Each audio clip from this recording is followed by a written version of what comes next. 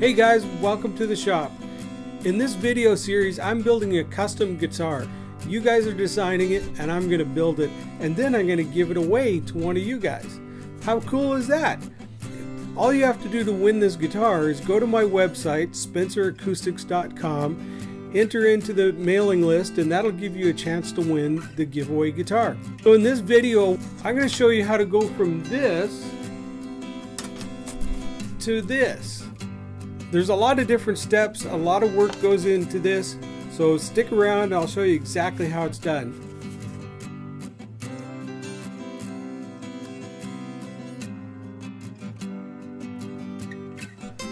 Okay, we had a bit of a problem with the rosette voting, and I'll explain to you what happened in a minute, but first let's get to building that back, and let me show you exactly how it's done. To get a proper glue joint, both edges must be sanded until they're perfectly straight. Make sure you add a generous amount of glue to this joint. This is one place we don't want to have a dry glue joint. When we put our pieces together, we want to see lots of squeeze out, just like this. Now wipe off some of the glue so you can check the alignment of your pieces. Once that's done, put the top plate on. Put your strings on, and now you can start applying clamping pressure. This type of jig puts pressure both downwards and pulls the pieces inwards to get a nice tight fit. Here's the big thing. New camera. Just for YouTube. This is cool.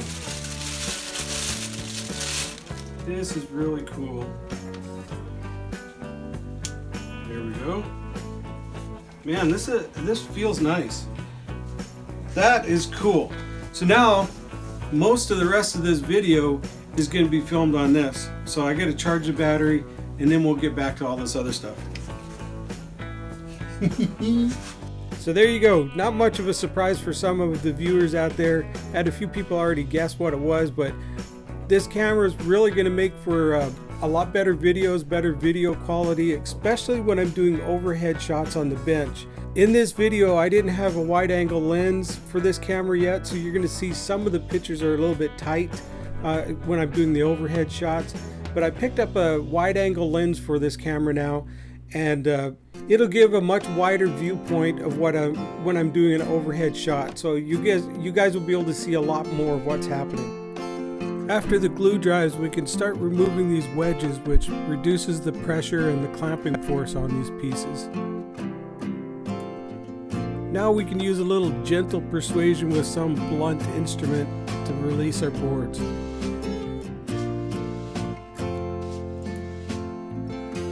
I just use the scraper to get the big stuff off of my pieces. I don't get it all.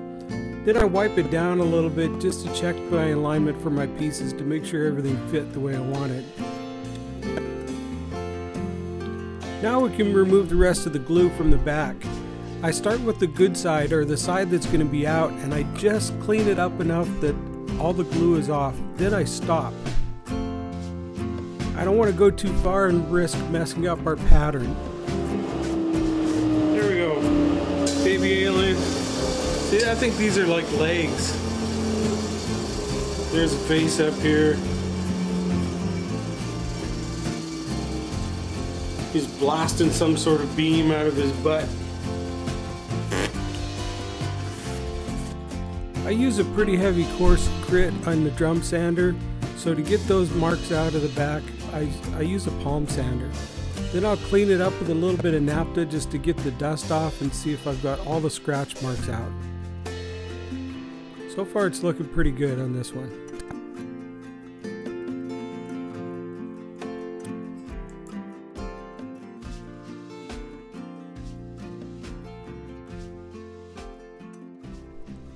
Alright, watching the results coming in for the rosette vote was really cool. At the beginning, the walnut thing really took off and it seemed like it was going to get an unsurmountable lead. The stained glass window thing from Kelsey was actually keeping up quite nicely. It was still 5 or 6 votes behind or so though, so it wasn't really close at the moment. Then Dave's modern rosette just started rocketing to the top, and all of a sudden it went from 3rd place up into 2nd place. And by the end of the voting, we actually had a tie between the modern Dave style and the walnut style. So there's my problem. We've got a tie. I thought about maybe putting it to another vote, but that's going to take too much time. So what I'm going to do is I'm actually going to combine the two. I'm going to make the modern style rosette, but also inlay some of those alien kind of faces in there somewhere. So we'll make it work, and it'll look pretty cool. Definitely will be unique. And what's wrong with you guys? Not one person votes for the guitar string rosette on a guitar. I mean, that's such a cool idea, and it didn't even get one vote. Jeez. Now it's time to lay down some marks so we can get our back strip put in the right place and to locate where our braces are going to go. So I just make a mark about a 1/2 inch off the center of my center line. I draw out the shape of the guitar just as a reference for now, and then I start laying out where the braces are going to go. And this particular back, it's about every 3.5 inches.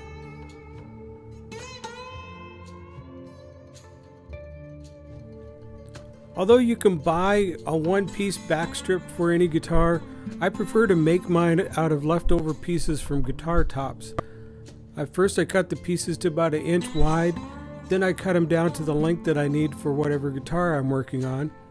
Then I'll sand a little beveled edge on the side just to get me started on my shaping. I'll get both sides cleaned up, and of course I'll go ahead and do that with all the pieces. Then I just do a quick cleanup. It's not really important right now because they're all different heights, and we'll correct that a little bit later on. I clamp my ruler down over the lines that I marked earlier to make sure I get a nice straight edge to reference all these pieces against.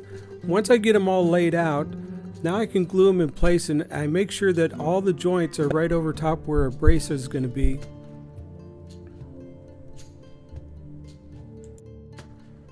It's important to use some sort of block on top of these pieces. They're just spruce, so they're really soft and they'll dent really easy. Here I'm removing all the go bars, and I'm going to clean this thing up.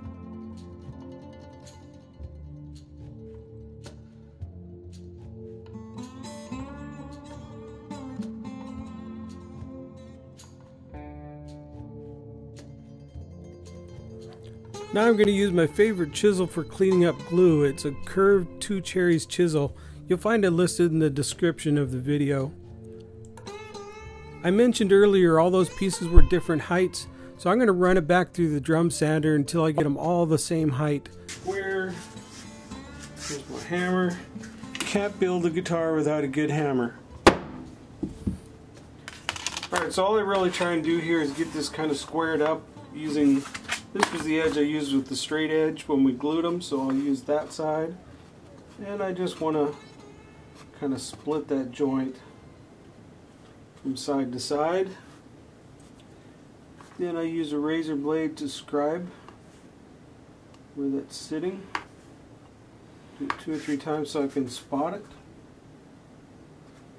Do it a couple times on the other side.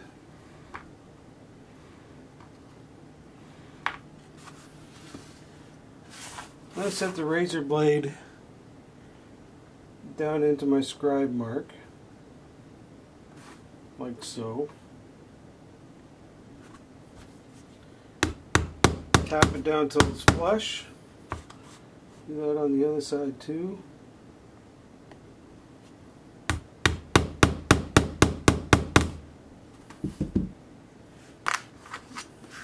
Throw that out there for a minute.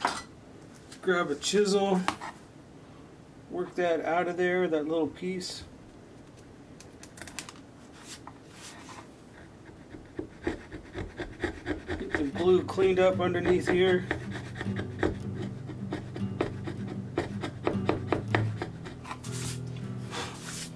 Once that's smooth, this should drop right in there and look almost invisible. See that? It's almost invisible. Nice and tight. You can even pick up the top or the back with it. Alright, so I just gotta do the rest of them. Now it's time to get all these braces glued on. I put a nice medium to medium large size bead of glue on here. Once again, I don't want this to be dry. I want to make sure I have a little bit of squeeze out on both sides of the brace. You can get away with not putting as much glue on this as I'm doing right here, but you might run the risk of a brace coming loose later on. I'd rather clean up the glue than not have enough. So I can use the notch that we cut out earlier to help square up this brace that I'm putting on. I'll just kind of push it against the edge till it feels straight, and then I'll drop it down in the slot. I'm using go bars here to attach it to, or to put pressure down and hold the braces in place. Go bars are kind of tricky. If you don't get them right in the center of that brace, they'll come popping off and flying all over the room, so you have to be really careful with these things. I'm just going to put 3 braces on each 3 go bars on each brace, and I'll do that on the top 2. On the bottom 2 braces I use a little different method. I'm just going to show you the way I teach my students to do so that they don't have trouble with go bars. I just put some sort of piece of wood across those as a bridge and let it hold the go bars. So there you can see it's holding them. Okay, so you guys can't seem to make a decision, but I got to ask you one more time to make another decision for me. We need to know, before we start bending the sides on this guitar, are we going to do a cutaway guitar or just a normal bodied guitar? Let me show you a couple so you know what I'm talking about. Now this is just a normal bodied, small, you know, my 3/4 size bodied guitar without a cutaway. That's what it looks like. Now I don't have a 3/4 size with a cutaway, but this is an OM body and it's got a cutaway. So this is what I'm talking about. Do we want to make this part right here, which is really so you can get your hand up farther on the fretboard, or do we just want to have a non-cutaway body? So that's a simple vote this time. It's just cutaway or non-cutaway. There's only 2 choices. It's a 50-50 chance that you're going to be right. Maybe you guys can settle this one without me having to intervene. When the glue dries, we just remove all the go bars and clean up the glue with my favorite chisel once again. Then I go out to the bandsaw and I just cut out the rough shape just to get rid of some of that excess wood out there. It's just going to get in the way from now on anyways. Then I start putting a specific taper down on each brace. You can see I'm measuring it as we go here. And it varies. It's different between one guitar style to another. If it's a bigger body, generally it's a little bit taller. If it's a small body like this, a lot of times you can make it smaller. Use the finger plane to carve the braces, and once that's done you can clean it up with a little bit of sandpaper. Then I measure in from the sides for where I'm going to place my scoops. And you'll see this in a second. It's generally the same distance all the way around on each brace.